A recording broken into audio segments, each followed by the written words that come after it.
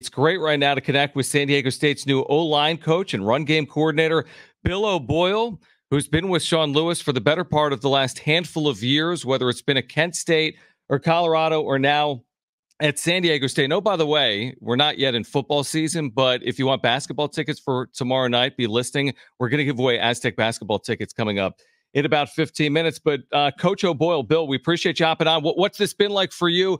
You're a longtime head coach of the Division II ranks, from Kent State to Colorado, now to San Diego State. Welcome to the Mesa. And what have the last few weeks been like for you?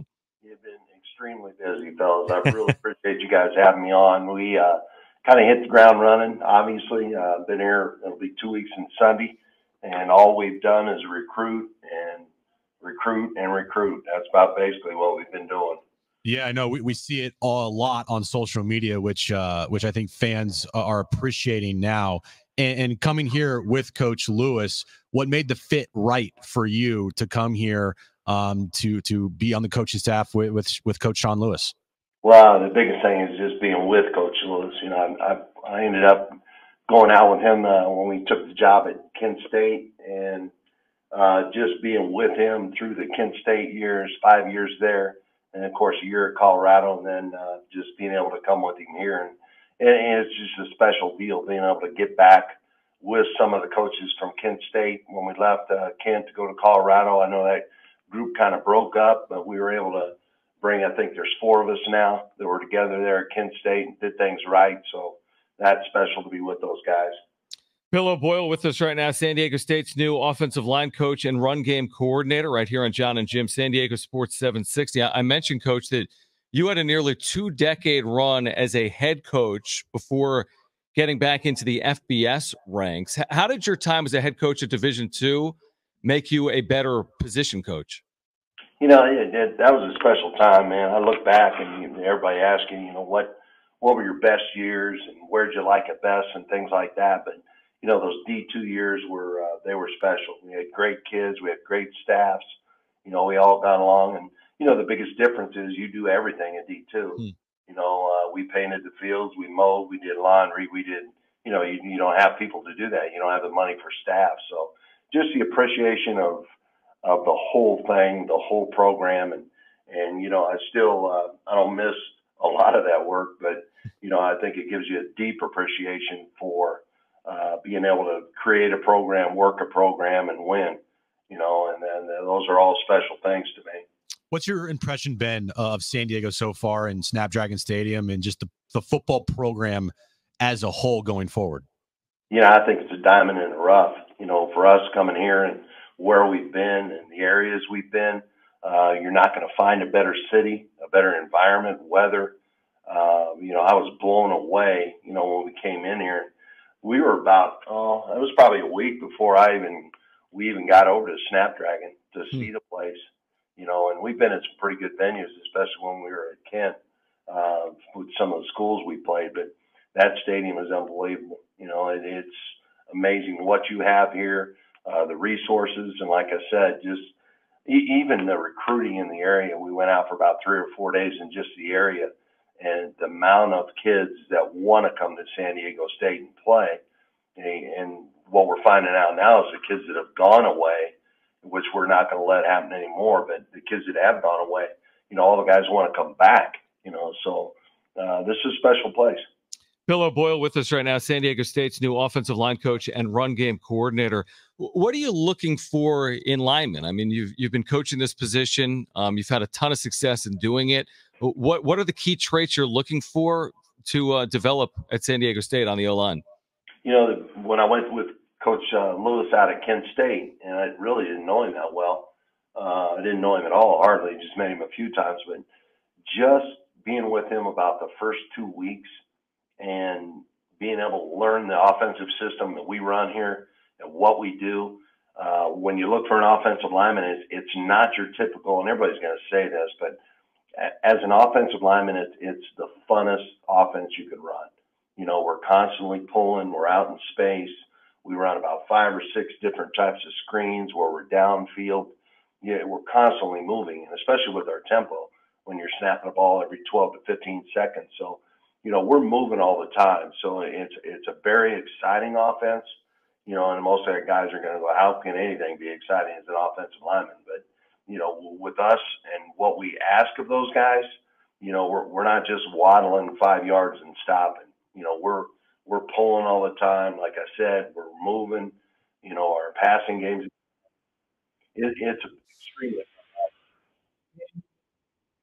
Previously here that, the recruiting in this area, you want to keep the kids home in San Diego. Just how important is it going forward that you guys make sure that, what you say there becomes reality, and that you do, I think Sean Lewis used this term, build a fence around this area to make sure you don't let these recruits and these high school kids get out? Well, you have to. I mean, it's a slap in the face when you turn around and see a kid that's within a half hour or 45 minutes or even an hour leave this area and go to, another school, especially at your level, whether it be group of five or power five.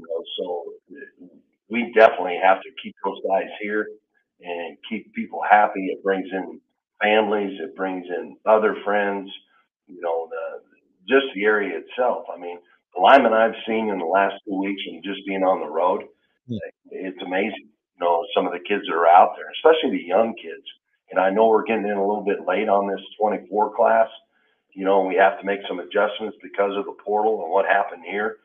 But just the young guys that are coming up, the 25s, the 26s, there's some great kids out there that we have to keep here. They're athletic, they can run, they can do great things for us. I'm glad you mentioned kind of the state of your offensive line, because I'm curious just to get your impressions. I'm sure you have some of your younger linemen back, but we see on social media that former San Diego State starting offensive linemen have entered the transfer portal. A number of them have accepted other offers around the country already. So what does that mean for you? How do you attack what you need to prioritize for your offensive line in 2024?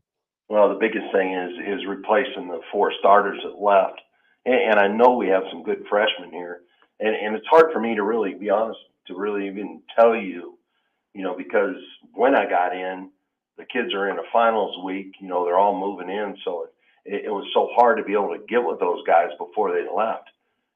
So when they come back on the 16th, I believe it's our first team meeting, January 16th, then I'll be able to assess a little bit more, be able to sit down with those guys and kind of see what we have. But we do have some huge holes, but the best thing about it is the transfer guys we're getting.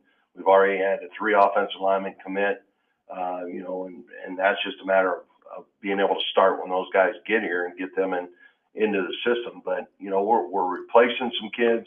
Our high school kids that we're on right now, that's going well.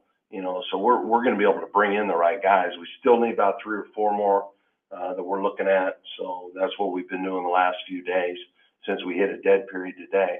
And we got to get the right guys. And I want good character guys and guys that'll work extremely hard. And like I mentioned before, to play in this offense, you have to be athletic. And that's a big deal to us.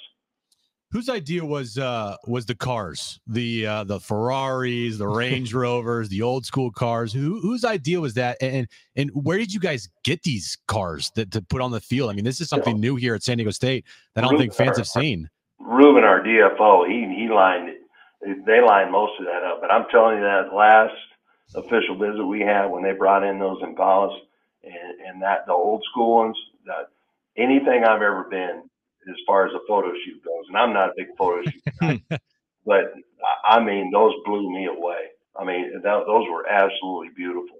The people that brought them in, and I wish I could be able to tell you, what group, but man, those were by far. You could put up any Ferrari, you could put up any whatever, but and those were nice too. But I'm an old school guy, man. That was special. It's awesome. Bill O'Boyle, we're excited to have you here on the Mesa. We're excited for early signing day to begin on Wednesday and for a new era of Aztec football here beginning in 2024. Welcome to San Diego. We're excited to have you, and thanks for doing it today. All right. I appreciate you guys having me on.